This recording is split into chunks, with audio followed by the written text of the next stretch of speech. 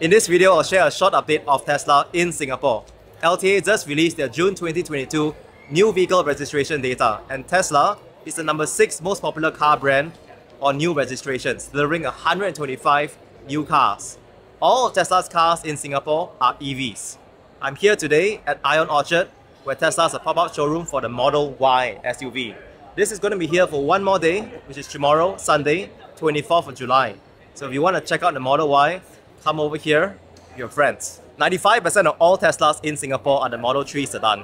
There are a few unicorns, the Model S and the Model X. There are 10 Model X, iconic with the Falcon wing doors, and under 15 Model S sedans. Those were all parallel imports before Tesla Singapore officially came to the country. Behind me, you see the Model Y SUV. These compact SUVs will start deliveries as soon as next month, in August 2022. But top of mind for many car buyers right now are the record high COE prices. All Teslas are Category B, and right now Category B is more than $110,000. We expect prices to stay high in the foreseeable future. The government, trying to control and manage volatility in COE costs, recently made a change in the COE quota. Instead of looking at deregistrations in the past quarter, they are now looking at deregistrations in the past 2 quarters. That means effective next month in August, the quota will be based on deregistrations in Q1 and Q2 of this year.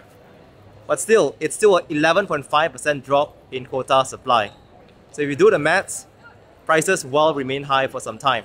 What are the implications? This great SUV here, which starts at about $60,000 US on average configurations in other countries, would cost us, with COE, for the rear-wheel drive version, which is the base version, net of 250,000 Sing dollars. If you want to get the performance version, which has a faster acceleration, more range, higher top speed, it will be closer to 300,000 Singapore dollars. The way I think of it is, there are 650,000 cars in Singapore right now. If you're not already driving a car, you'd probably not get a car in the next 1 or 2 years. But if you're driving a car right now, you're driving a BMW, you're driving a Porsche, or any other brand, and you're looking to convert from an ICE to EV, this is a good option. The only way to find out for yourself is actually to come down to this showroom, experience the car yourself, try it out. People always have concerns. Tesla's build quality, what about the panel gaps? All these cars you see in the showroom and all the cars that will be delivered in Singapore through Tesla Singapore are made by Giga Shanghai, the factory in Shanghai.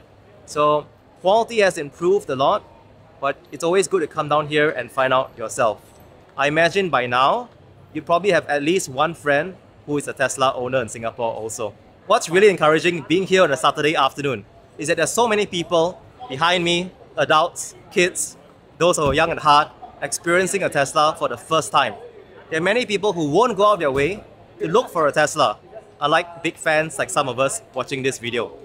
Being here in Ion Orchard in the middle of Singapore's shopping district is a good way to open eyes, let people see a Tesla for themselves. And I strongly believe that these SUVs, the Model Y, will be, in the near future, Singapore's most popular car, at least in Category B. Can't say the same for Category A because of how our COE system works.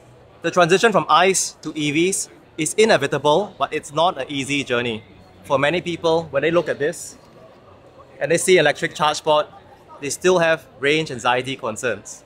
What's been very encouraging recently is that we've seen Teslas and also other EV brands. Like recently, a BMW iX3 drove all the way up from Bangkok down south to Singapore and back. Even appeared on the Business Times. Here in Singapore, we've had at least 2 Model 3s varying up from Singapore to Thailand. In Malaysia, we had a Model Y owner varying up to Thailand recently also.